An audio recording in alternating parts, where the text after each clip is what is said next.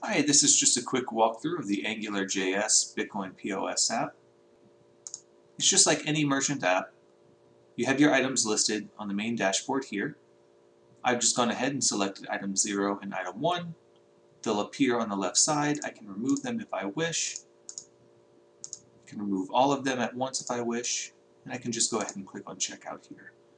A modal will pop up, displaying all of the items in your list. On the very bottom, you'll see that you can either pay with Bitcoin or pay with an altcoin.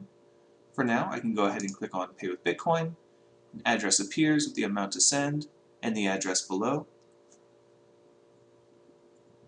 On my end, I'm going to open up my Bitcoin app on my phone, scan the QR code, and send a transaction. You'll see it's been received. The modal will clear out, and I'm taken back to my dashboard page here. If I wish to pay with an altcoin, I can just go ahead and select Pay with an altcoin here.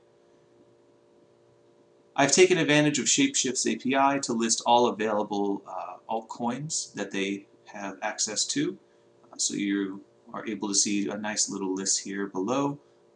So if I were to go ahead and select Litecoin, it'll go ahead and give me a deposit address there with the amount to send as well.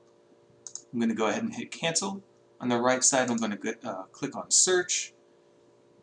Here it's going to give me all of the transactions for the default address that I have listed as a merchant. That would be just the default address that I receive payments in.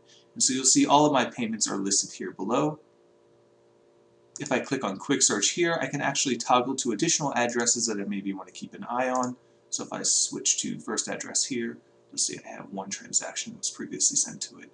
So I have how many transactions were sent to it, what the current balance is, and also what the total amount received is.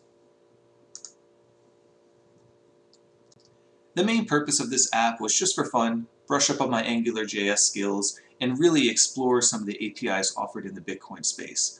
But with that being said, this is experimental, it's primarily for learning, and if you have any suggestions, please forward that my way. Thank you.